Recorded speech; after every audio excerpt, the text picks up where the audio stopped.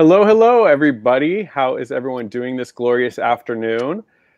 So first thing that you're going to notice is I know this is just Ethan, but the problem is just Ethan isn't here.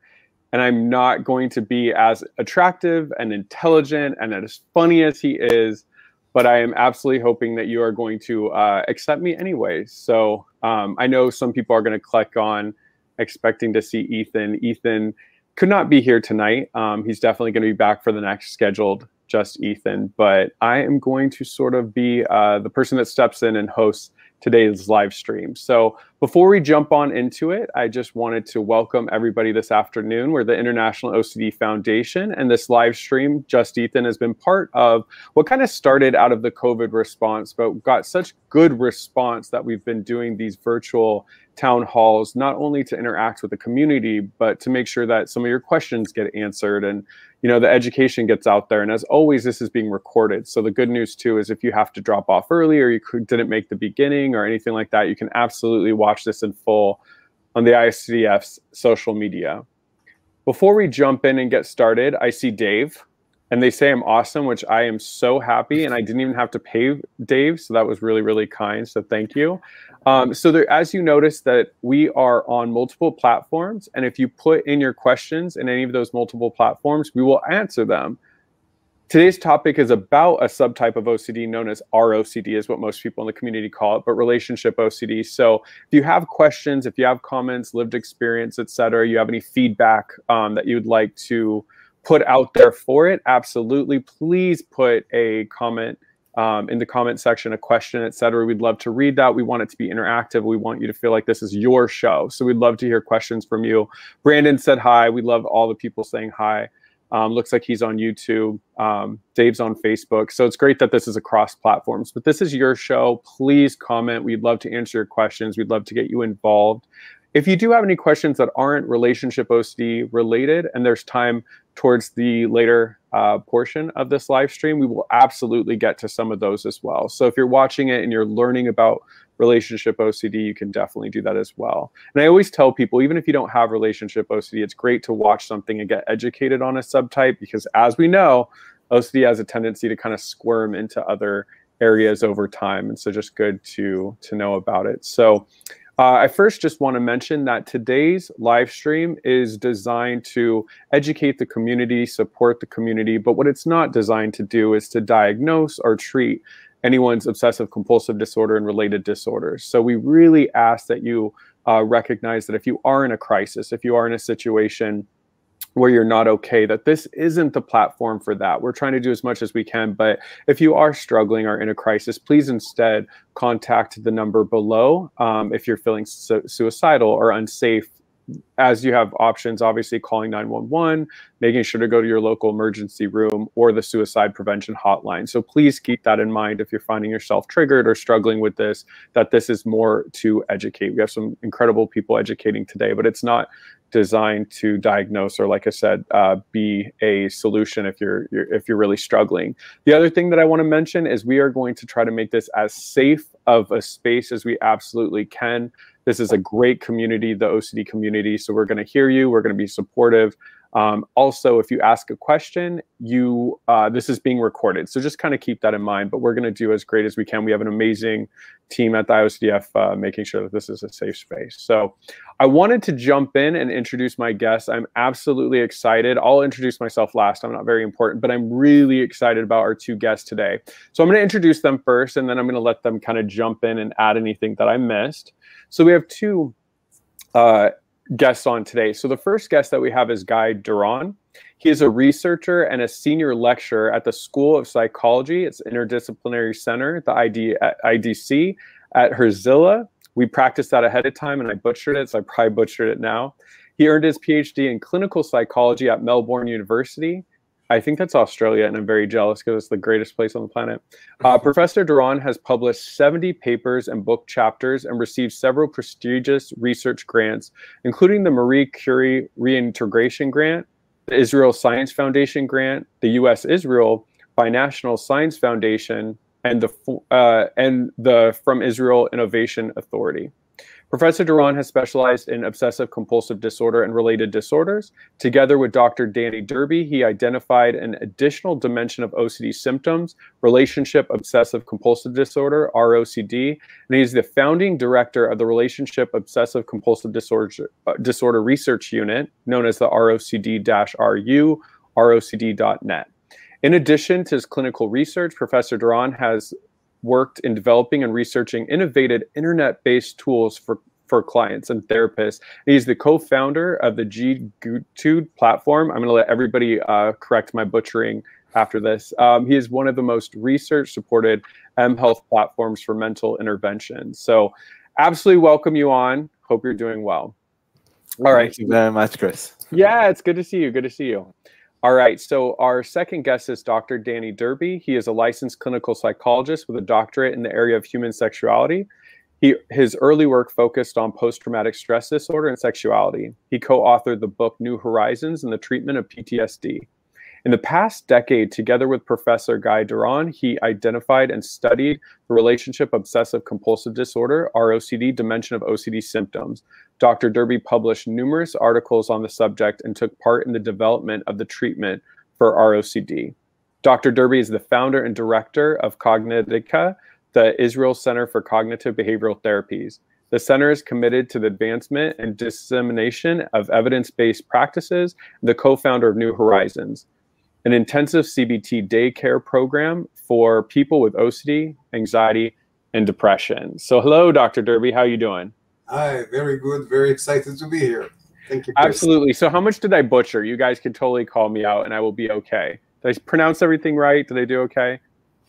Totally fine. It's okay.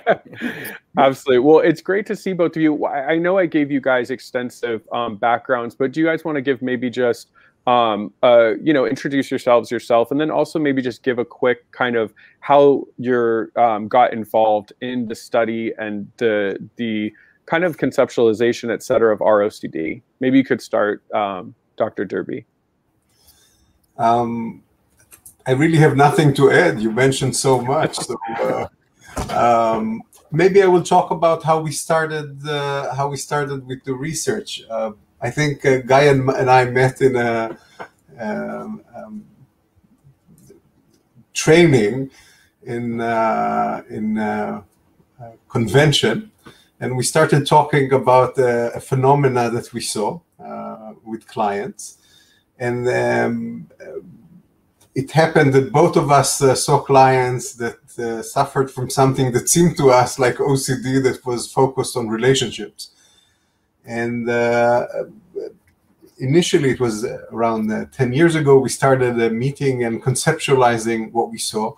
And it was very interesting because when we started looking for information about relationship obsessions, we couldn't find really any information written about it. But what we could find was actually that people define themselves as suffering from relationship OCD. And we thought that was something unusual. Usually, we have experts defining problems. And here we had people with problems who defined themselves. And we just joined in and started developing and interviewing people and actually developing the questionnaires. And yeah, no, thank you so much. And I'm going to let you talk in a second because I want you to introduce yourself as well. But it's so interesting sometimes how the community will come together if they see something missing and be able to put that out there. But obviously we need researchers and clinicians like you to be able to take those subtypes and really put them out to the masses and make sure that all the professionals out there that are treating the disorder understand this subtype. Because I'm sure, and we'll probably get into it, there's been so many people that have suffered from that, in the 80s, the 90s, the 2000s, when this wasn't really a term, and probably most likely got mistreated, misdiagnosed, and didn't get the care that we would need. So thank you for introducing yourself. And then for you, my good sir. Chris, you did such an excellent job. I don't have much to add as well. And thank you. And yeah, just carrying on from Danny. Yeah, it started as basically when we started seeing it, or we started discussing individuals that seem to have some kind of form of obsessive compulsive symptoms kind of focused on interpersonal relationships, there wasn't really a lot of information out there. And it was indeed the term ROCD is not the term that we kind of made up. It was the term ROCD is the term that, like you said, it's because Danny, it's like a grassroots kind of term.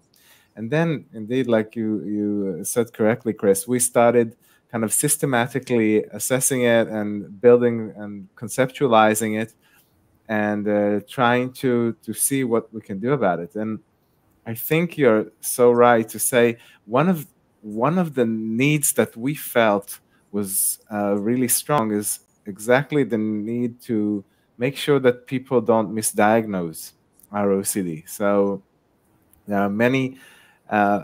Initially, people went to to psychiatrists, to psychologists, and they said, listen, I'm not sure about my relationship. And they said, okay, if you're not sure, just forget about it, or something like that. And or they went to a couples therapy, and then they treated the problem as a couples problem. But it's not. It's not a couples problem. It's an individual problem that has ramifications, which are related to the relationship, of course. But I think because we saw all these kind of mistreatments that didn't help in the end, because we started getting clients and they started describing their Via Dolorosa, their torturous kind of way through the system, that Danny and I thought, wow, this is somewhere we have to kind of maybe try and put a little bit input in and advance this area. Well, thank you for that. I'm about to jump in a question that I think is a good question to start. Where you both located, by the way? Tel Aviv. Tel Aviv, Israel, yeah. Oh my God, that's awesome. That's so cool that you're with us. That's what I love about this. There's such an international community, not only with people suffering, but also clinicians and researchers. So we're so excited to have you all the way from over there. The first question.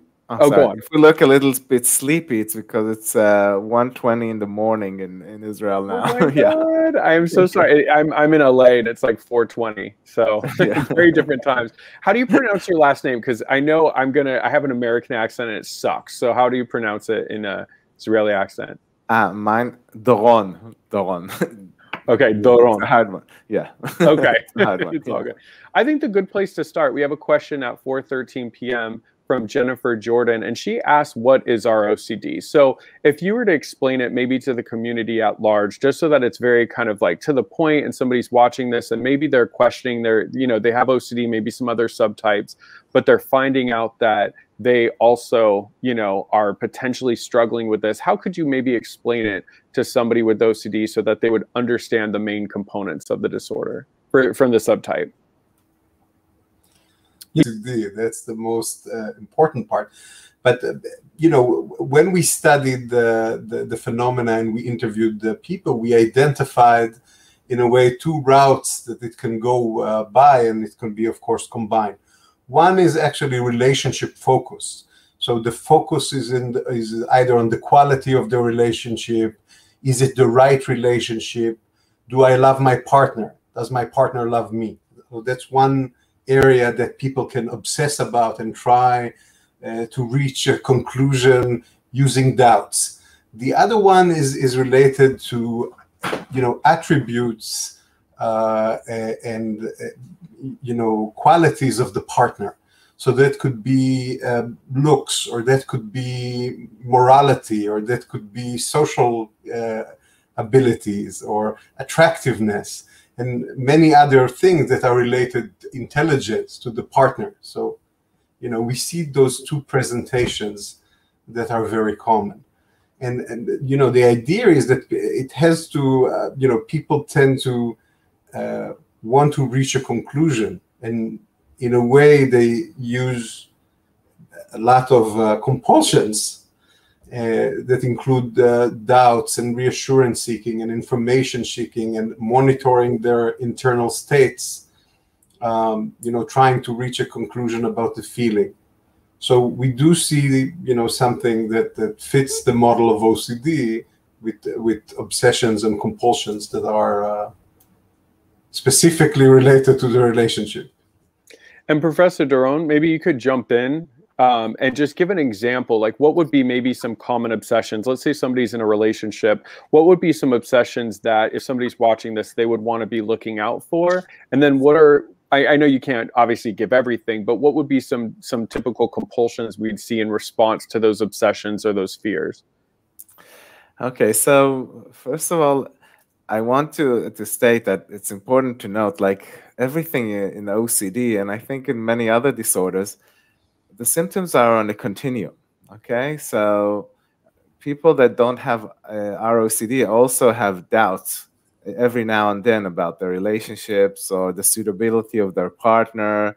And sometimes they also, they have preoccupations around the intelligence of their partner, or they're not sure about their looks or things like that.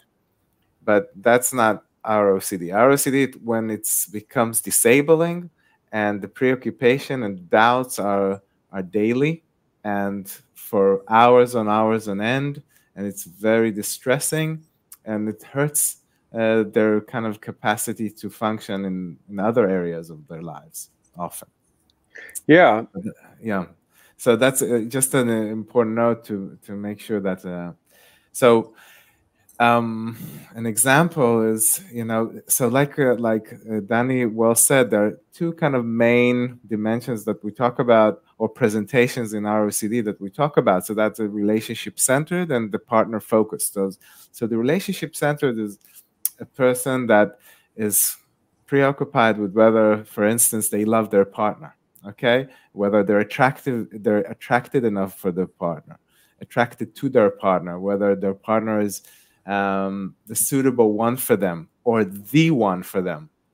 Yeah. And they can, for instance, every time that they're with their partner, they're going to check whether they feel, the heart pumping, whether they feel really excited to see them, whether they feel like that they communicate really, really well. And they're going to, so that's thoughts will pop up in their head and say, okay, am I communicating? Am I attracted to my partner? Is he the right one for me? Is he the one for me?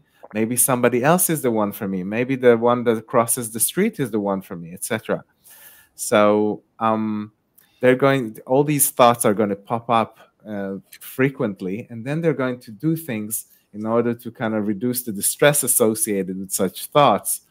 So, for instance, if they want to assess whether they're attracted to their partner, they're going to kind of monitor their feelings and their kind of attraction and their passion, for instance, during sex, okay? But not only, but it could be also in any interaction. Is my heart pumping and I'm really, really excited to see that person? So they're going to kind of try and check that in different ways.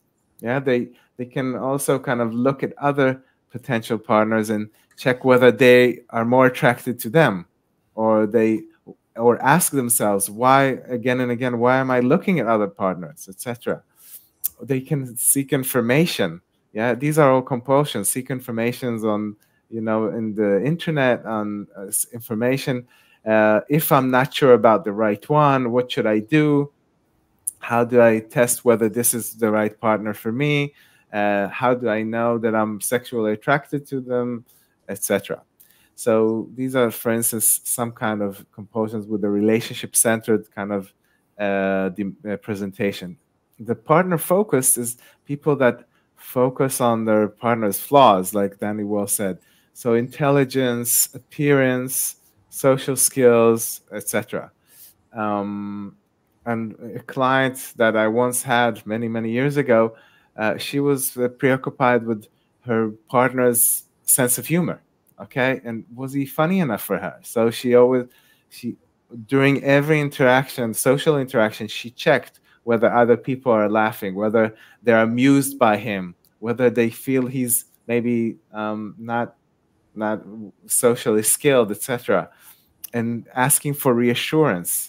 And self-reassurance is very common. So to say, no, why am I worried about that? I know he's a professional. I know he's a doctor. I know he's a lawyer, whatever. But why do I always doubt that he's intelligent enough? Yeah, it's okay. He's intelligent. So kind of repeated self-talk to kind of assure yourself in addition to assuring others, etc. So there are many kind of different kind of compulsions and these thoughts that intrude without you wanting them to intrude and making you distressed, basically. Well, thank you for that. I mean, you guys really laid it out there for everyone, and that's going to be important because a lot of times people may be experiencing this and not knowing.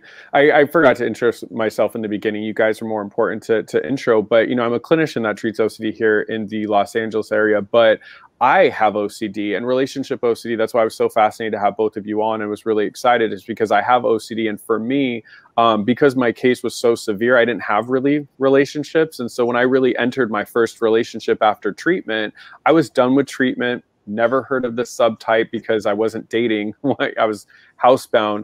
And I got hit hard. My very first relationship, my real relationship, in my early 20s, once I was done, was this. I mean, everything that you guys are locating. And because I didn't know what it was hell. And for me, actually, I didn't find out what it was until I became, I'm one of the IOCDF's lead advocates now, but I used to be a speaker for their Speakers Bureau. And as they were educating me on talking about OCD subtypes, I believe it was your research was some of the first stuff I saw. Or, you know, the IOCDF gave me information to kind of educate people on the different subtypes. And it was then being like, oh my God, this is me. You know, I spent 2 years in a relationship constantly like obsessing. Am I good enough? How do they feel about me? Are they going to leave or cheat? And then vice versa. Like, do I like them? Do I want to be in this thing, going back and forth? And I can say, like, having relationship OCD was hell. It was one of the worst experiences I ever had. I would say, and maybe you guys can jump in and say, do you hear this from your clients and for the people you speak for? For me, the relationship was like my all or nothing. I mean, if the relationship was going well, I could go to work, I could go to school, I could function. But if my relationship was doing poorly, I didn't care about anything else. And because I was afraid of the relationship ending, I would quit jobs that took too much time away from the relationship, or I would not take as many classes, or my grades would suffer because I thought I had to constantly be in contact and give information. So is that some of maybe the things that you both hear when you speak with clients or through the research? I think it's first of all, it's very time consuming. Yes. When you obsess about it. And the distress that it causes a lot of suffering, and I think the problem is that before it was identified as a subtype, the problem was that you had so many opinions about relationships that you can read in the media, or you can get from family members, and if you consult and seek reassurance from other people, even professionals. I can say about my first client, he came and to me, it was, we did together the rituals. It was a lot of checking and thinking about his girlfriend and before we realized it. And I think this is the important thing, that once you identify it as an obsession, you can really, once professionals identify it as an obsession, it's something that can, really makes a difference. And going back to your question, I think, we see a lot of people that sometimes I see people who are in their 60s, 70s, and, without identifying it, it literally ruins a lot of times their relational, relationships, relational history, families, a lot of times. And it, it could be in every part of the relationship cycle. So you were talking about, getting into a relationship. So that could be one problem, getting in. And another problem can be, maintaining the relationship. And another problem could be, staying in the relationship and actually feeling joy. Because once you're obsessed, you're not in the relationship. Actually, you're not experiencing the relationship. So, Absolutely. I mean, everything you're saying, you're speaking to me, to my soul. I mean, obviously, I'm a clinician now, and I've gotten treatment. I'm in management and recovery. but everything you're talking about is absolutely true. I'm going to get to a question in a second, but maybe for you, Professor Doron, when did you guys start to put out your research? Because obviously you saw that it was in the community. I'm guessing at that point there wasn't a lot of research, or there wasn't a lot of, like, you know, published papers or anything on this. When did it come around that you guys were able to really help bring the research and like the evidence base and the science to this, and now we all talk about it as if, you know, we recognize it as one of the core subtypes of OCD? So it seems like yesterday, but but now when I look at the date, it's almost 10 years ago. It's 2012. Yeah, we put out the first 2 papers that were around the relationship OCD.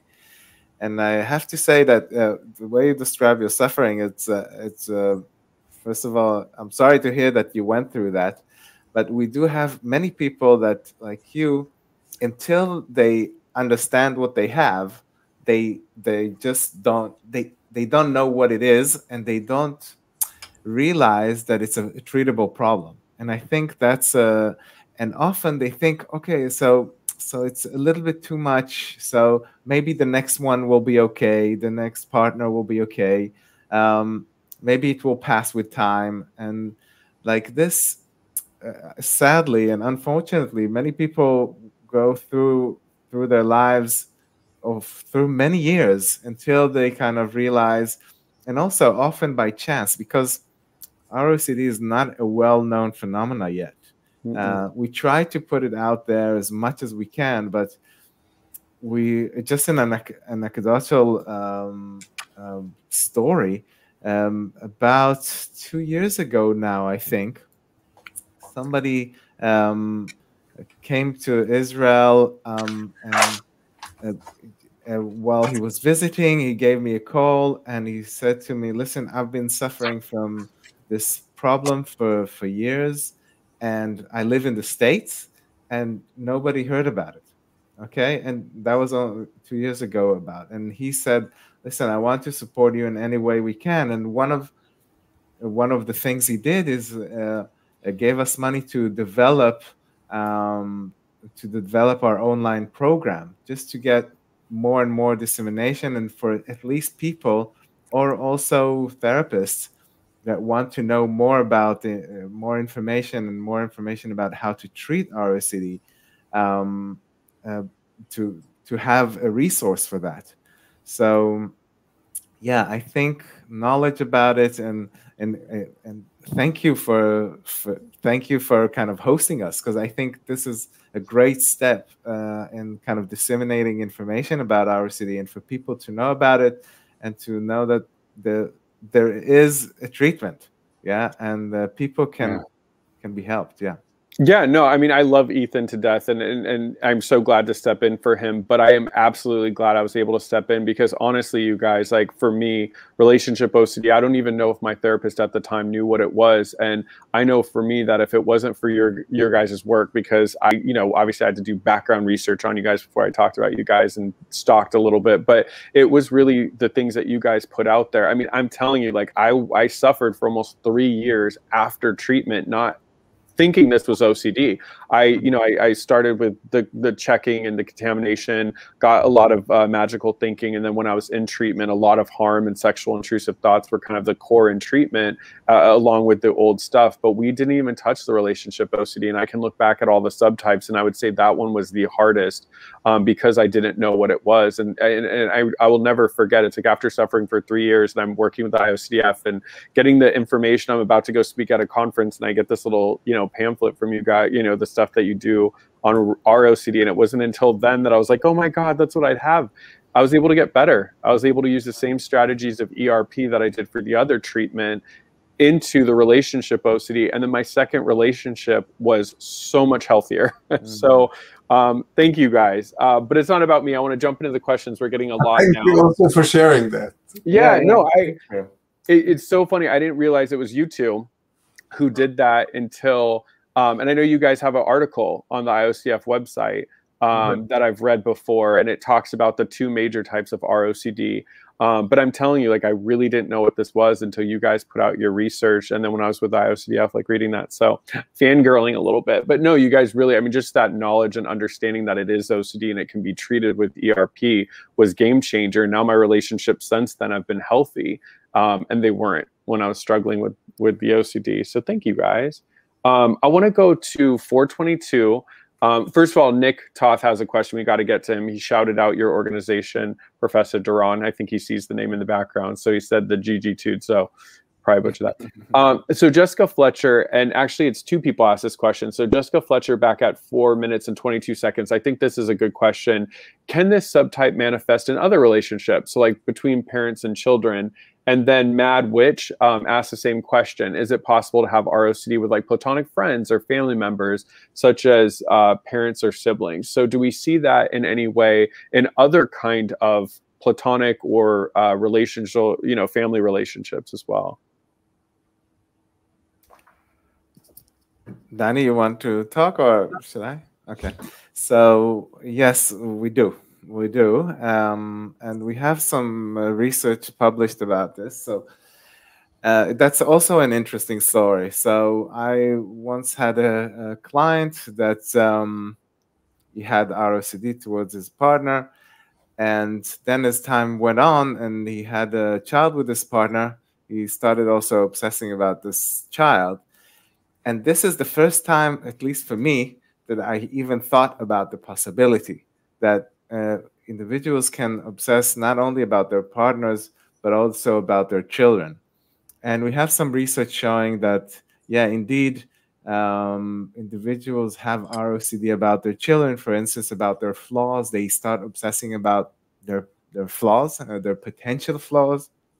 It can even start from, we have now a paper under review showing that it can even start directly after birth. So it can really start really early, but it continues until it continues. So it can. So we have some studies showing that, with Italian students, our collaborators there collected information about how their parents obsess about the students, and you see that it's very distressing for parents, and it can really impact the person himself, the child. The fact that his parent obsesses about either their kind of potential, their flaws. It could be physical flaws.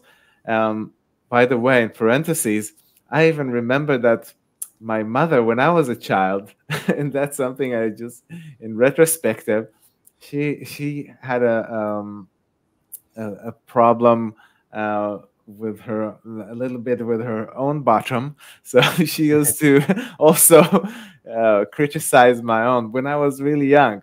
So it was really interesting. Now when I think about it, wow, I'm thinking, oh, that's kind of, she was there on the continuum in that sense. And it also leads us to the relationship between, a little bit between BDD, or being preoccupied with your own problems, with your own physical problems often, and that can also kind of translate to being preoccupied with your partner. But back to your question. So does the parent-child, it does exist, and we now research between individual and God. So also individuals they can obsess about their relationship with God, for instance. Now we're starting to study also child towards their parents. So a child obsessing about their parents' flaws or their relationship with their parents. We don't have data on that yet because we just started doing that. But the idea is that it can definitely translate to other areas, or even start with other areas. And it can be also with friends and in other contexts. Danny, you? Especially with teens, I can say that in the clinic we saw, many cases of teens who are. So this is something that we often see. So in a way, it does cover, relationships, and you can obsess either way. You can obsess about your parents; they can obsess about you. It's Yeah, it can get complicated.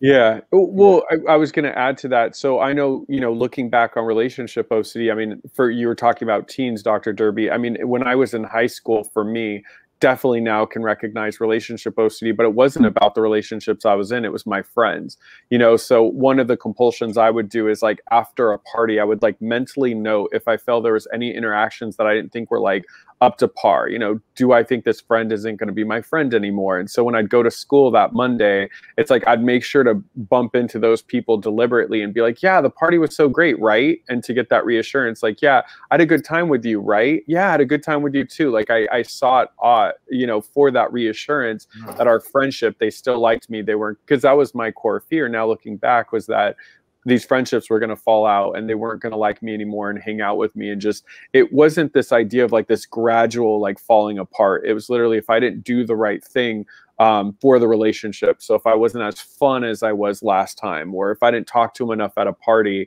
that they just the next day were going to be over me and not hang out. And so that's where I can identify the relationship OCD for me started. The relationship romantic obviously came after treatment, but prior to treatment, I had a lot of obsessions and then physical and mental rumination compulsions around my relationships with friends that were platonic in high school. So yeah, so I'm glad that question. I think it's Addie Cohen says, thank you for the self-exposure as a therapist with OCD. I think it's always important as a clinician to open up about just my lived experience. I know it helps people just relate. And I'm glad they asked a question about platonic, because I think a lot of people think of relationship OCD as romantic. But I know that I see clients that have it with siblings or with parents. But for me, it was definitely friends in high school. The next question I want to jump into is at 4:31 p.m. my time. I always forget that Fran is in our time. But Marlene Edelman wants to know, is there a common underlying fear that people with ROCD have? Does addressing that fear help? And then what do you recommend for ERP? So the first part of the question, it sounds like, did everybody that you researched and you see, do they have kind of the same core fear underneath? And is it important to address that? And then the second part is like, what would be an example of maybe some ERP for that core fear or anything that's underlying? The way I see it, I think they are common, but not necessarily the same. And the idea is to explore, specifically what is the core fear of the client. But when we, normally when we talk to people, I think a lot of times it's a catastrophizing of the future. So in a way, the catastrophizing of the future is I will be either stuck in the wrong relationship, and the fear is that I will miss my life, my children will suffer, I'm misleading my partner. So that's another thing that we see. So that's one of the things. And the other direction could be is actually the fear that I will leave the relationship and that would be a mistake.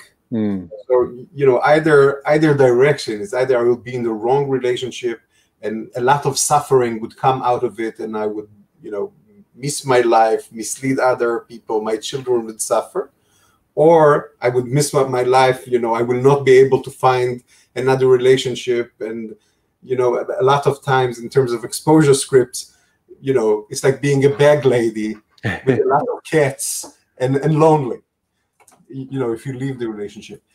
I think for me, working on the script is usually for imaginal exposure scripts is a day in your life somewhere in the future, and imagining coming home for work and meeting your partner and we sit in the table and she's so boring, and we have 3 fat children and I can't take a look at them, and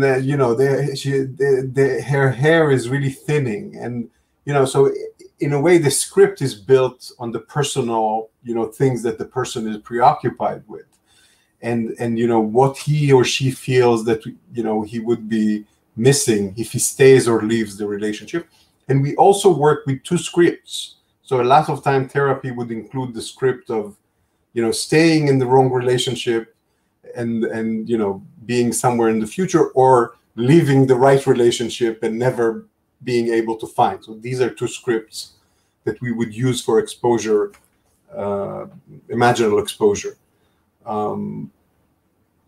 Guy, do you want to add? No, I think it's a really nice description. Thank you, Dan. It's these are definitely core fears. So either leaving the right one or staying with the wrong one.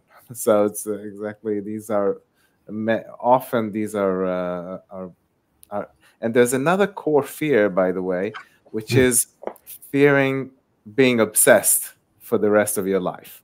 Okay, so, and that often is also comes with ROCD. So if I continue like this, it's going to be too much for me, kind of thing. So what I heard is then basically the core fear sometimes is important to find out, because that's what you can write those imaginal scripts around, and that's really where the acceptance comes in.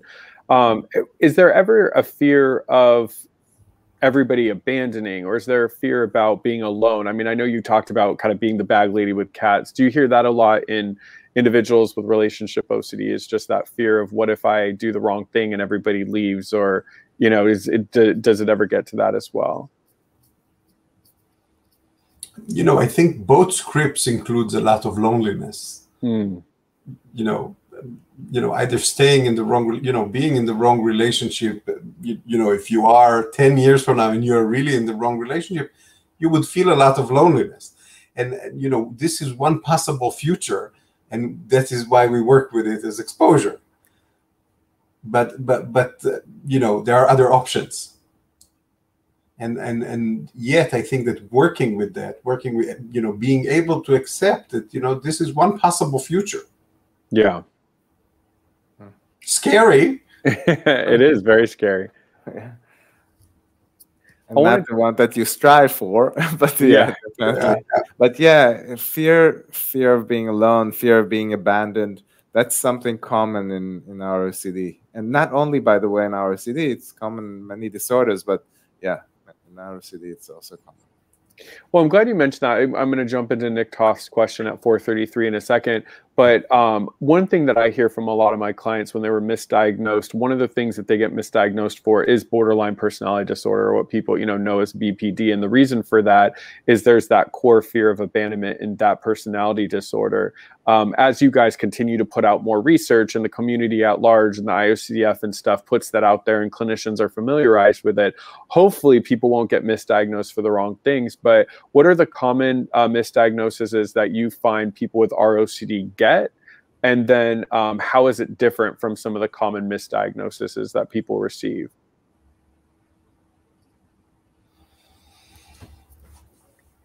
You know, I think borderline personality is definitely one of them.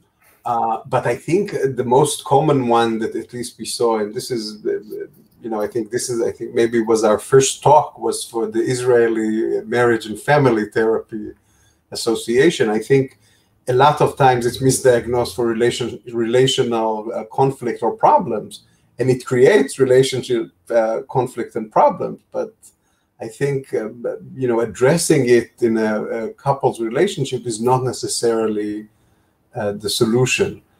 I think in terms of you know, the distinction between borderline and relationship obsessions, I think that, you know, for the majority of people, it would not, they would not necessarily have the same stormy relationships as BPD. They would have a lot of emotional pain in relationships, but not necessarily the stormy part of it. But there are some people with ROCD that we see, you know, not all of them, but for some of the people with ROCD, you know, just right is the issue, and we call it just writing your partner. And when you're just writing your partner, you know, and trying to correct him and fix him and make him be right for you, that a lot of time can create a lot of clashes that actually look very similar to what you see in BPD. And again, I don't think it's necessarily BPD, but that's where it becomes hard to make the distinction, because you have the clashes, you have the fights, but the fights are more on the not being right and not necessarily just abandoning. Mm-hmm. No, thank you for that clarification. Obviously, the more and more we get this information out, that's why I'm so happy about this live stream today, is the more people will get the right diagnosis. I heard in you, Dr. Derby, a question that, or a comment that I think Nick tossed question at 433 is perfect for. If feelings aren't facts and we're not the authors of our thought, feelings are urges, how does one evaluate their relationship? So obviously, nobody can be in a relationship they don't evaluate. Nobody can be in a relationship that's so perfect there's never anything to question. But how does somebody with ROCD make sure to maybe decipher between relationship struggles versus obsessions and compulsions? And, you know, kind of answering Nick's question, how do people balance that? Because it's probably very tricky.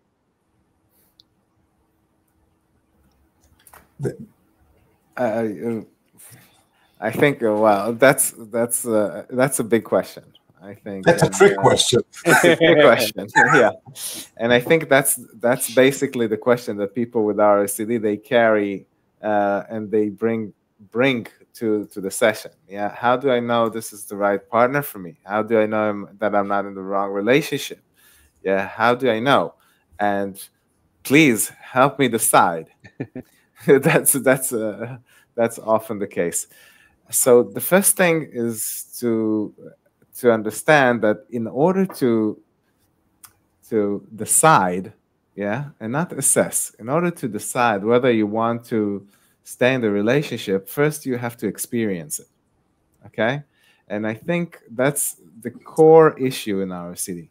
In ROCD, you're basically in your head. You're not experiencing the relationship. You're experiencing your own thoughts and fears of the relationship, and of course the compulsions, and also the ramifications of your obsessions and compulsions within the relationship. So the conflict, if it exists, or the distance, or the loneliness, or all of the above. So the first thing we do is try to work with the client to see how he's really not experiencing the relationship. He's just living inside his head, okay? And as therapy progresses and the obsessions and compulsions diminish, then he can experience and basically see whether he wants to decide or she wants to decide to continue in the relationship or not to continue in the relationship. So indeed, we are not, when we are in the obsessive storm, we can't decide anything, yeah, for many reasons, yeah, but especially because you're not really experiencing the relationship. So the idea is that with therapy, you can diminish all these waves, yeah, and experience the water. And then you decide if you want to stay in the relationship or not. And I think one important aspect of the therapy as well is after you get rid of the obsessions and compulsions is considering, yeah, whether this person, and everyone has flaws, yeah, everyone. I'm shocked that I know. I'm shocked to find this out. This whole time, my mom told me I have no flaws, so thank you for ruining my amazing belief about myself. Yeah, I know it's a hard one to accept. I know. But especially it's hard to accept also regarding your partner sometimes. But yeah, one of the parts of the therapy, in the end of the therapy, after you get rid of the obsessions and compulsions, is thinking about, okay, what are you willing to accept in your partner and what are you not willing? Okay, so are you willing to accept that your partner is not as quick as you would have liked, yeah, or as sharp as you would have liked, or as handsome or as beautiful as you would have liked, or as socially skilled, or whatever? Because there are facts, you know, people are different, and each one has, you know, his strengths and weaknesses. So, in the end of the day, you'll be able, yeah, after therapy, one will be able to kind of decide what he wants to do. I hope that was clear. Yeah, and this question is coming up a lot. I see Madeline Baker asked a similar question. On YouTube, we have Namita OO they both kind of asked, how do you, balance that evaluation of a relationship and critique of a potential mate? Maybe we can throw Madeline Baker's question up there, and maybe a second kind of twist on that is, when it comes to evaluation, can you maybe give a specific, that's at 437, can you give a specific example? I know it's hard to come up on the spot, but what would be maybe what we would see as a more balanced or non-OCD way of critiquing a partner? Maybe they did something wrong or you're upset. And then where would we see it become more obsessions, compulsions, and ROCD?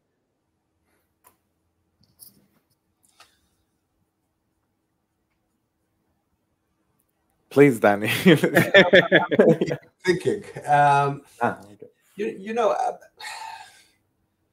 mean, I want to add something to what Guy said and maybe connect it. Yeah, of course. We ask clients initially, in the beginning of the therapy, we ask clients to postpone the decision about the relationship. And the idea of postponing the decision, so for now, for 6 months or for 8 months, you're not making a decision about the relationship. This is actually harder for people who are not in relationship or have difficulty getting into relationships, and that's a different contract. We negotiate it. But I think that, when you have, we all have things that we like or dislike about our partner. And, some of these things could be big. A lot of times the people we see with ROCD, even if the things are big, they cannot make the decision about the relationship. They're using doubts and using compulsions, reassurance seeking and monitoring their emotions and reading about, relationships and comparing to other relationships. And they're using this as an attempt to reach a conclusion about the relationship. And what we are claiming, this is not the way to reach a conclusion. And I think a lot of times, if you are not obsessive about a relationship, it would be easier. You have pros and cons of the relationship. And initially, when we saw clients and we didn't know it's ROCD, CBT, you have a partner, you think about the pros and cons and, make a decision. But people can't make the decision. And I think this is the point. So, people with ROCD cannot make the decision, and they have enough information about the relationship so they can make a decision. And they cannot make a decision because they're using compulsions as an attempt to solve the problem. And this is a major thing that we teach them in therapy. You would be able to decide about the relationship once you stop doing the compulsions. Then you'll get the clarity that Guy talked about. And, a lot of times for many clients that we see, they stay in their relationship, but also, some of the clients, they leave the relationship ends. And, also being able to end the relationship without the conflict and without continuing to obsess is something very important. So I hope it answers. I can add to that. Yeah, of course. Maybe many times there are conflicts in the relationship, okay? And many times, I think for all of us in relationship, we have our disagreements and our difficulties. So also when we progress with therapy and we let go all of these erroneous or maladaptive ways of trying to resolve the question of whether I should stay or go, so which the compulsive behaviors and the obsessions, we also work about communication, okay? Communicating and how to express your feelings and how to discuss a conflict and how to resolve it. It's all a part of the therapy. And many times what also causes distress is one's inability to communicate their needs. Okay, so I think the first step is getting rid of all the compulsions or maladaptive ways of trying to resolve the problem. Then you can really start working better on all the other difficulties that we all have in relationships. And what we find is that people with ROCD often don't have these skills, okay? Because they were never in an adaptive relationship, they need help also with these skills. Not always, by the way, but many times. Yeah, I was going to add, just from lived experience, I know that when I was in my relationship, when I didn't know what ROCD was, and I was definitely consistently having intrusive thoughts about the relationship, I would do a lot of mental rumination, playing things out, a lot of compulsions, checking texts, do you still like me, reassurance seeking. What I felt is that anytime I was critiquing or anytime that I was deciding if this person was for me, it was always very urgent. It was always that there need to be answer now, and it was very all or nothing. So if we had a fight, it was never like, how am I going to repair the relationship? How am I going to get to a point that we can fix this or we can grow together? It was always a decision. We just had a fight. This must mean the relationship isn't perfect. We need to break up. And then I would have that contemplation of breaking up, or we would. It was a very on again, off again relationship because of my OCD experience. But then it was like, okay, now I'm breaking up. I'm never going to find somebody like this person. I'm going to be alone forever. I'll never find someone as great. I'm going to be thinking about them forever when I'm in my new relationship. And so when I did get the treatment and, utilized ERP for ROCD in my healthy relationships after that, if I had a fight or if I had something I didn't like about my partner, it was much more balanced. It was talking to them. It was explaining something. It was accepting their flaws and learning to love the things that maybe when I started the relationship, I didn't love, but I grew to it. So that's kind of how I, as a person with, is able to see the difference. Is one was very urgent. I had to make a decision now, and it was always extreme. It was either break up or, stay together forever. Whereas healthier relationships, once ERP, really helped me to get, like you were saying, Professor Doron, like getting those maladaptive thoughts and behaviors out and having more clarity, I could start to say, okay, we're in a fight right now. The communication isn't great. Here's some things we can do to repair it, instead of, I got to be out, I got to be done, it's over. I think that, first of all, I love your descriptions. They're fantastic. Thank you. You're really amazing. And I think it's a really important point. You raised many important points, but the one that I want to talk about a little bit more is the fact that indeed in ROCD, everything leads to questioning the relationship. Okay, so like you described, any conflict, but it's not only conflict, and sometimes it's something that the partner says which is not towards you. It can be towards somebody else. It makes you doubt whether he's smart enough or she's smart enough. Yeah. So then you say, oh, wait, maybe I'm in the wrong relationship. When you look at some other partner, oh, maybe I'm looking at another partner, maybe I'm in the wrong relationship. So basically almost, and sometimes it gets to extreme levels that, oh, I'm not in a good mood. Maybe I'm in the wrong relationship. So everything is related. In the end, the immediate conclusion is maybe I'm not in the wrong relationship. And then, like you say, there's this urge and this immediacy feeling that you immediately have to decide. Okay, so now if I'm not sure about the relationship, I have to know if I'm in the right relationship. So, and then you go into the spin of the compulsive and obsessive spin.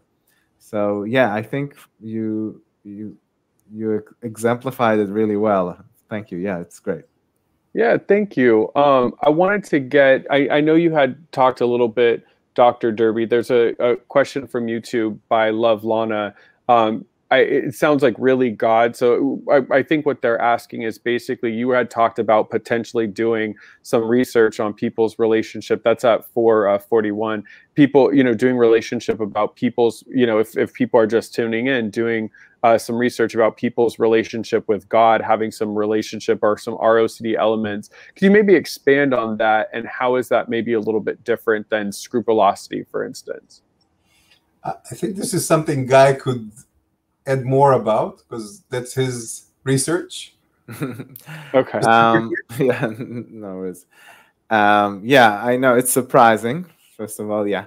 And it's really what we see now. Okay, so scrupulosity is more around fear of being punished or by God, or fear of sinning. Yeah, so it's around these areas of morality, more centered morality and such.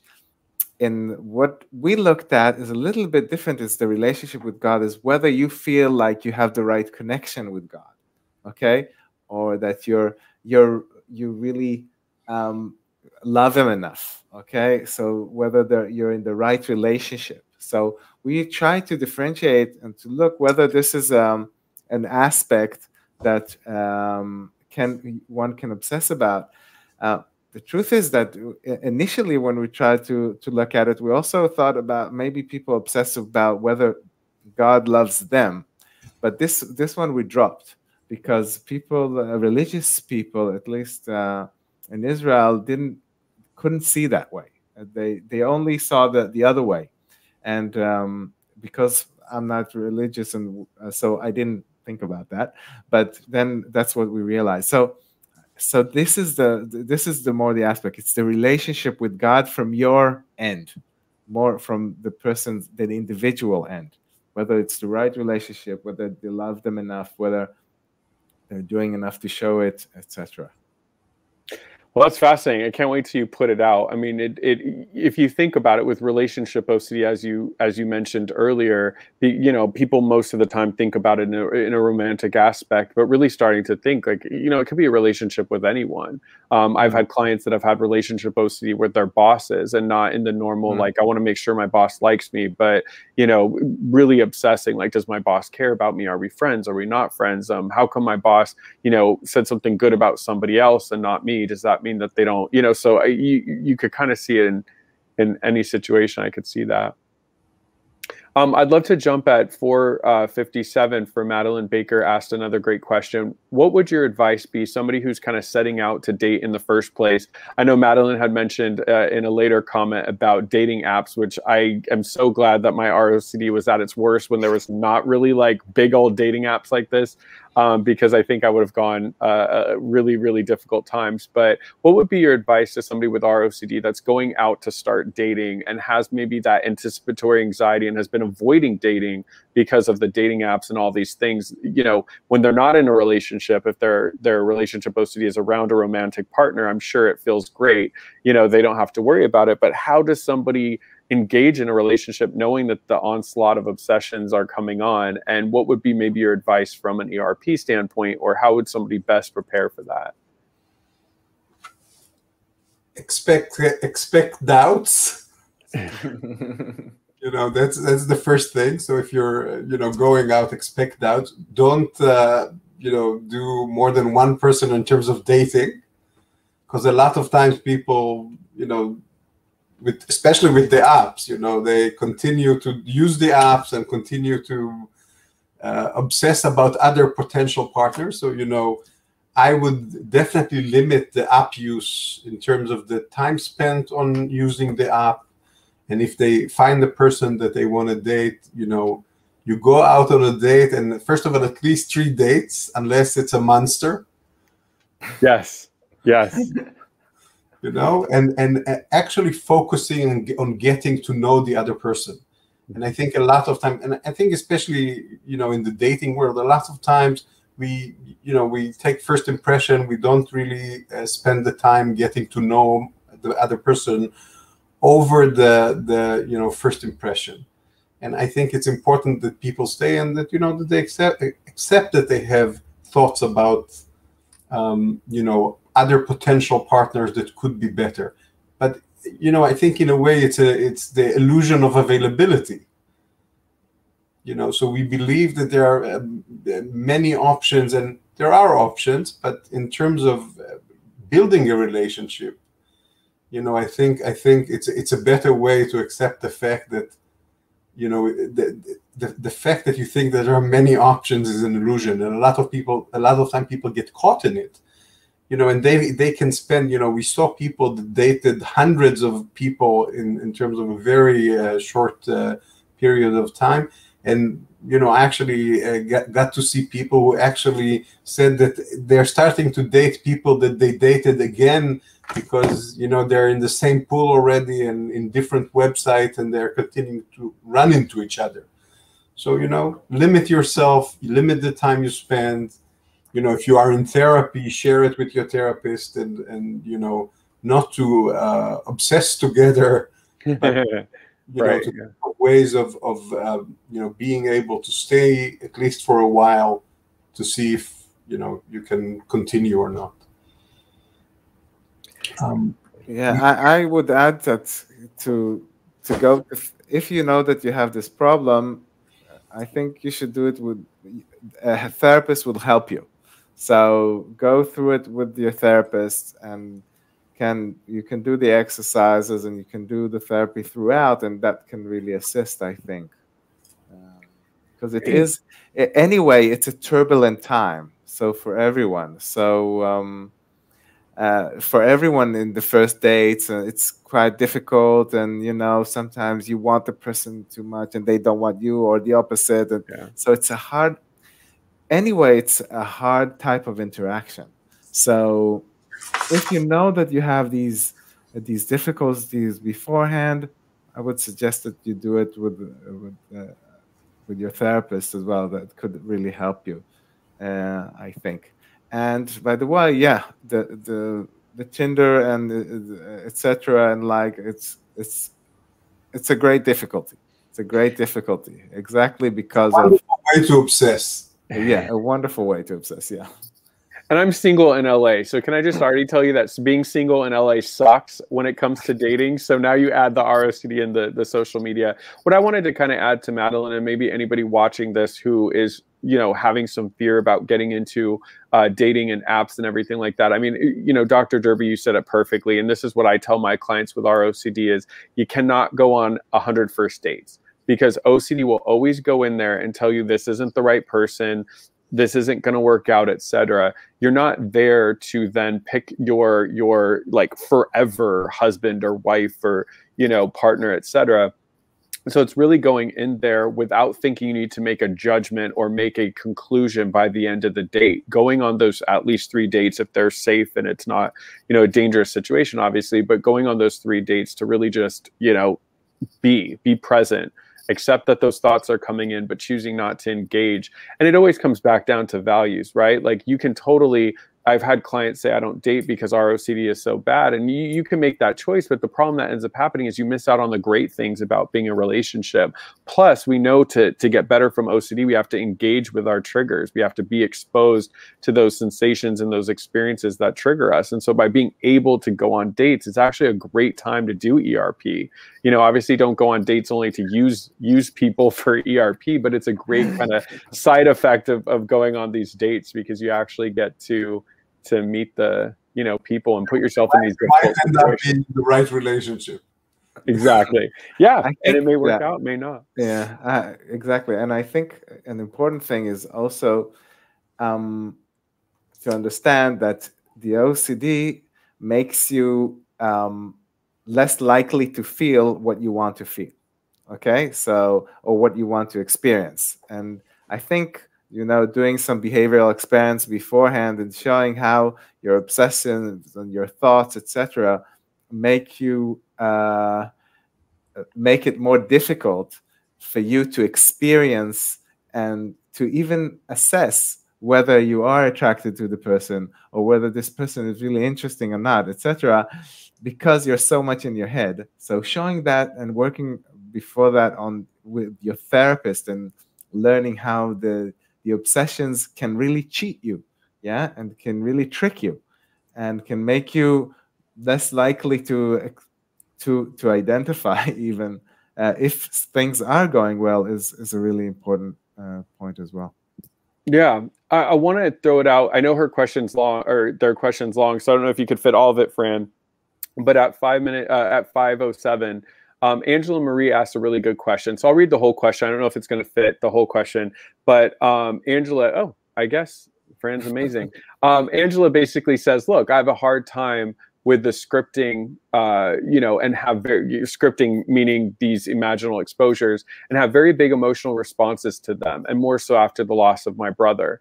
Did you find that loss and or trauma in history of those with ROCD, being that many of us also fear loss, like I did, whether it's loss of what could be in a different relationship or loss if we leave. So when you've worked with these clients, when you've talked to people with ROCD, do you see, sometimes having that loss or trauma component affecting the way that their ROCD manifests, and how would someone just like Angela kind of navigate through this process? I have two things that come to mind. Initially, when we started studying ROCD, we started interviewing people. We invited people who, thought that this is something they were dealing with, and we interviewed them. And many of them described, traumatic family histories and relational familial histories. So this is something that we saw, and this is something that we address in treatment. So if people come with a traumatic family history, or with a traumatic parent relationship, or relationship with siblings, this is something that we address, and we also do some processing within the therapy, and that could be using techniques that come from schema therapy, or using techniques that come from trauma-related work. So yes, this is something that we would address. And the other thing that I could add is, a lot of time trauma and loss makes us more susceptible to strong emotions. So, I think that this is something that should be addressed within the therapy. And, if working with the scripts is difficult, we would build a script that is not necessarily as difficult as the lovely ones I described earlier, but starting with something easier and building it up to a point that it works better.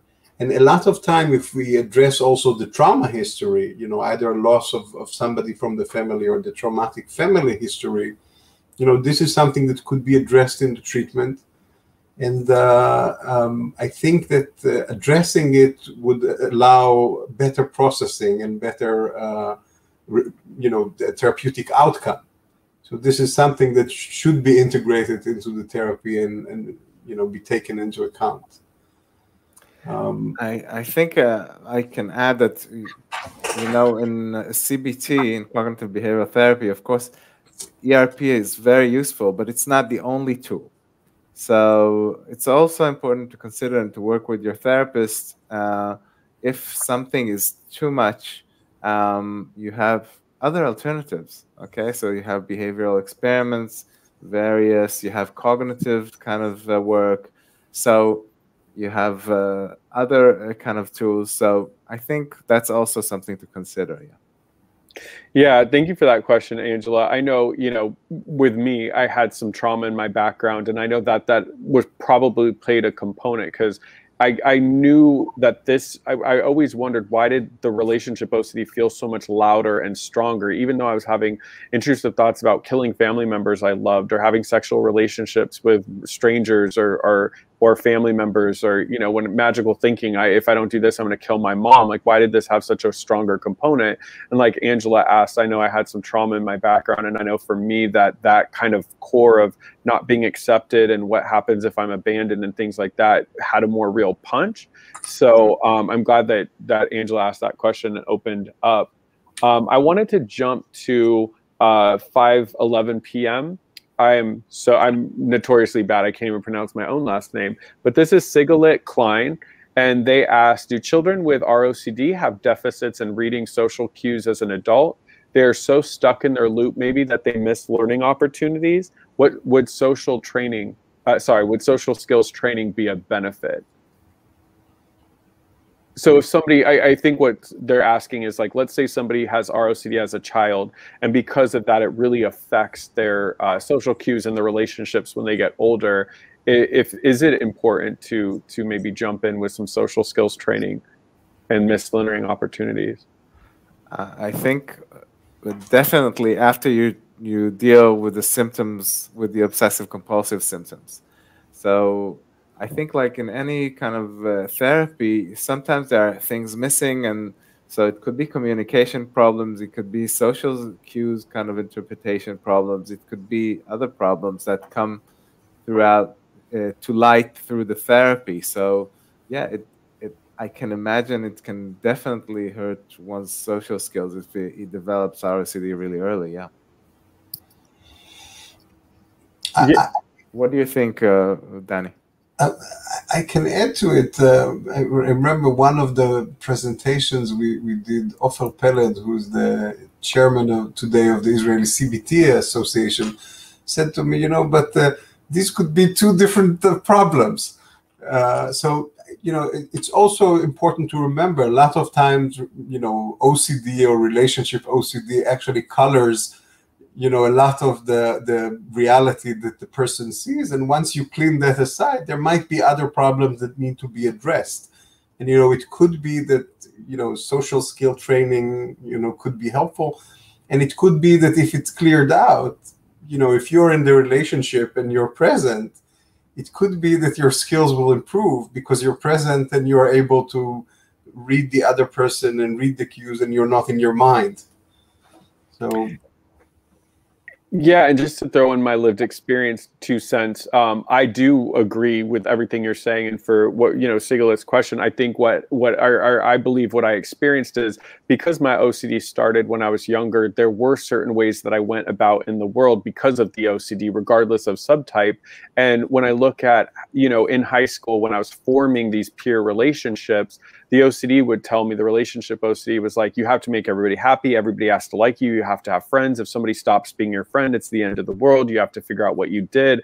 And I noticed that in my first relationship as well. And then what started happening is as I became an adult, I would find myself putting up with really crummy and toxic relationships because in my head, it's like, it is better to have that person in my life than not. And so I know my own kind of recovery after the ERP was really recognizing like what kind of schemas or beliefs kind of stuck around from the OCD that I want to go ahead and address to better my life, because these are maladaptive behaviors to keep people around because of the fear of the relationship ending. So I know that for me, at least, it was really helpful to start to learn how to have more balanced, healthy relationships. We have so many questions and I want to get to everybody. So the next question I'm going to ask is at 5:17 p.m. from Talia Uribe. Is fear of betrayal common in ROCD? So constantly checking whether your partner is cheating or wants to cheat through their demeanor, body language, cell phone usage, etc. Can it be alleviated? Amen. This question speaks to me because that was basically all my ROCD, but I'll let you two answer it. I think that this is one of the presentations that, of ROCD and definitely one of the domains that people obsess about. So, either the trustworthiness or, is the partner moral enough, or maybe they can be easily tempted by others, so maybe they're weak.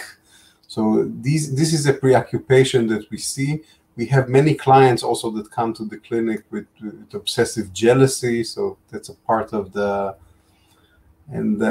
it's the same compulsion diet as with other ROCD and OCD symptoms. So all these, checking the demeanor, checking the body language, checking the cell phones. We see people who are actually put some technology on the partner's device to track them. So all these things have to be dropped if the person want to be healed. And I can say, I think that obsessive jealousy is definitely, one of the things that could make your partner distant. A lot of times, a lot of partners tell us that they stop talking because if they talk, they might be interrogated. The partner could again and again question them, so they prefer not to talk and to hide things. And then if they catch them because they hide things, they blame them that they lie. So it's a cycle that the obsessive jealousy actually creates a bigger and bigger problem, and definitely something that we see. One of Guy's student is now studying retroactive jealousy, so this is another area that is being addressed. Yeah, I'll just jump in real quick before Professor Doron. You know, what you said is so true. It's that self-fulfilling prophecy, because there isn't a real reason for betrayal, or the reason to think there might be some betrayal is so minimal, or it was in the past. And then when we have relationship OCD, we're constantly bombarding them because we're afraid that they're going to cheat. And then what's underneath that, the relationship's going to be over, and it's, you know, they're going to leave. Well, the problem is when you're bombarding them with 20 text messages in a row, checking the phone, asking them a bunch of questions, that those compulsions, which OCD promises you is going to make the relationship perfect, is actually what pushes the relationship away. And then the relationship does end. And it was more so at the hands of the OCD and not the other stuff. And I just wanted to give hope to the person that asked that question. Those compulsions you list were some of my worst. I mean, I was guilty of everything that you mentioned. And what we have to recognize with OCD is the more I did those, the less answers I got, the less clear I was, and the worse my relationship was off. And so when I got into healthy relationships and didn't allow ROCD to enter, I didn't do those things, and we had more conversations and more trust, and less likelihood of that, you know, being hurt. And so, you know, the treatment works. Yeah, I think that's really important. The treatment works, and you can do it at your own pace. It's all about, you know, persistence, and it can happen. So I think that's a really important point to raise again and again, definitely. Yeah, we have another great question. So from Addie Cohen, they ask, what will you do if the patient will start obsessing on his or her or their relationship with a therapist during the treatment in ROCD?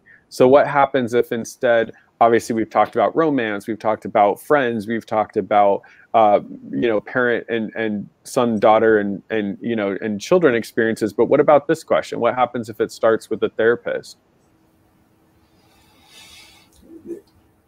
You know, the question is, does the person obsess about the therapeutic relationship? Is that the right therapist for me? Is that, and I think this is something we see. I actually like to tell people I might not be the right therapist. And if you want therapy, this is something that you have to deal with. So this is the chance you have to take. And it could be the wrong therapy and the wrong therapist for you. I think as long as you conceptualize it as a part of the problem, I think, like Danny is saying, that's another manifestation of the same thing. Yeah. So you treat it in the same manner, I guess. That's what you're saying, Danny, or am I wrong? Yeah, and you know, in generally, I think that clients have to accept the doubt. And the doubt is, you know, that the partner might be the wrong partner, that they might be taking the wrong decision, and that, you know, we might be giving them the wrong therapy or might be the wrong therapist. And I think that's a part of the therapy, and that's, you know, being able to tolerate uncertainty that is important. And another component to this question, I wonder if this also addresses Addie's question. I know for me, I didn't want to upset I didn't realize it was ROCD, but I didn't want to ruin or upset the relationship with my therapist. I wanted my therapist to see me in a certain light, and I was afraid if I did something that could weaken the relationship. And I remembered when I was a kid at camp, I really liked a camp counselor, and I did one thing wrong, and I kept obsessing and then ruminating about, did I ruin the counselor said I was her, her favorite, kid that came to this camp, and are they still going to think that? So that's what I sometimes get as well, and I can pick that up in my clients, having lived through it, is they start to obsess about our relationship, like, do you still like me as a client? I didn't do my homework. Are you okay? Are you mad at me, etc.? And so, the great news about that is, if you're going to compulse anywhere, it's great to do it in session with your therapist, because your good therapist gets to use that as the actual treatment. So yeah, definitely. Yeah, we have time for one last question, and then I'm going to get your final thoughts. So I wanted to ask, there's two great questions, so I'm going to kind of blend them. So at 5:20 p.m., Sigalit asked again, like, how do you feel about ACT for ROCD? So, how do you use ACT for ROCD? Like, what elements of that would you find works? And then Do you find that ERP also works for that? And kind of maybe just talk about a little bit about the difference and how you see either them separate or together end up being effective for this subtype.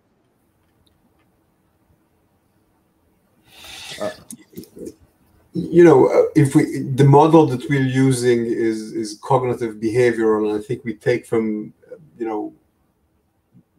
very different schools of thought. So we in our model we have parts of the metacognitive model, and we have parts that are cognitive therapy, and we have parts that are schema therapy, and we're taking.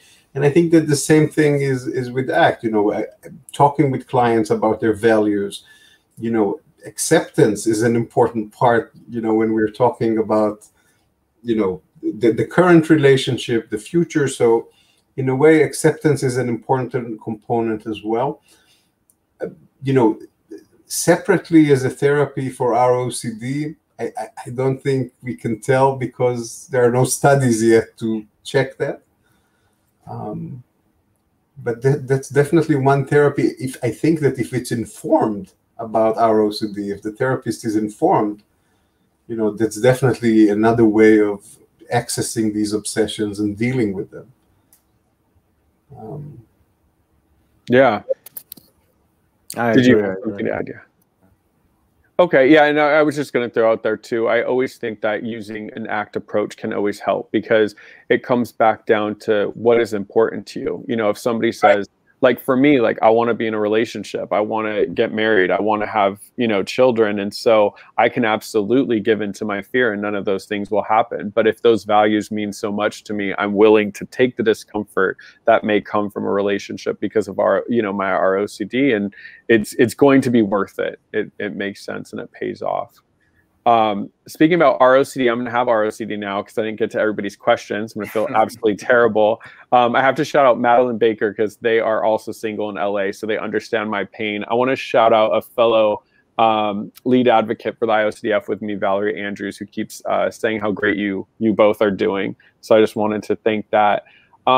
What I would love to hear from both of you before we kind of close is what would be some final thoughts? People watching this have relationship OCD or they think they may have it. If you could kind of sum up, I know it's hard, right? A decade of work, but if you could sum up everything that you've done, your research and your clinical experience, what would be that like final thought for people watching right now? Maybe you can start, Dr. Derby, for everybody watching right now. What kind of message do you want to maybe leave them with? A message of hope. This is something treatable. You can change it if you find a therapist who is informed about ROCD, and if you don't have a therapist who is informed, find a therapist who is willing to learn about it, introduce him to the materials.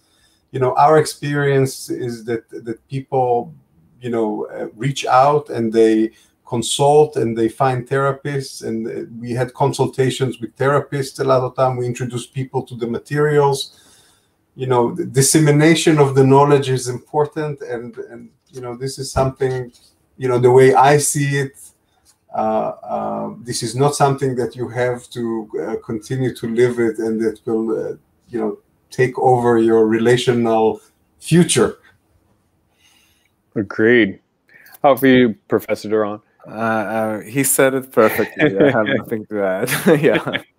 You guys are like the same working brain at times. So absolutely. Well, I guess my final message for everybody watching is like, as somebody that has OCD and struggled with severe relationship OCD, I do want to give everybody hope. I mean, I really did not want to date after my first relationship, my first real relationship, because of how bad it was. But utilizing exposure response prevention, also obviously we talked about ACT and just living values, I was able to identify obsessions. I was able to identify compulsions. And because of that work that I did, my relationships after that were healthy. I mean, I'm not going to pretend they were glorious, even though, as we acknowledged earlier, I'm perfect. It was more my partner's problems, but no, I'm just kidding. But I was able to get healthy and have great relationships. And now I'm optimistic that I can reach those goals. So I didn't have anything special. I was able to do it. So I know that you guys can too. I want to absolutely thank both of my guests. I mean, you guys really don't, I was really excited when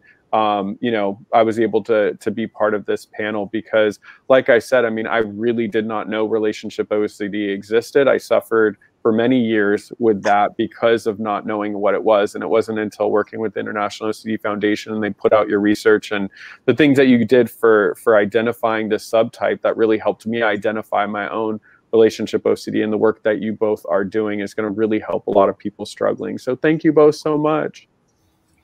Chris, thank you. It was wonderful. Thank you also for sharing about your lived experience. Yeah, no, thank you. This was amazing. And obviously this subtype is so important. I know it affects a lot of people. So thank you so much, because I know the time in your country right now, it's like in the middle of the night. So for both of you to be a part of it, it's incredible.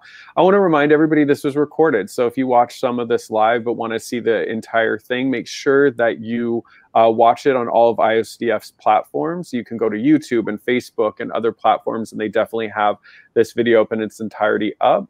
If you have any questions about anything, the best place to go would be the International OCD Foundation. You can email them. They're very accessible. They'd love to get back to you.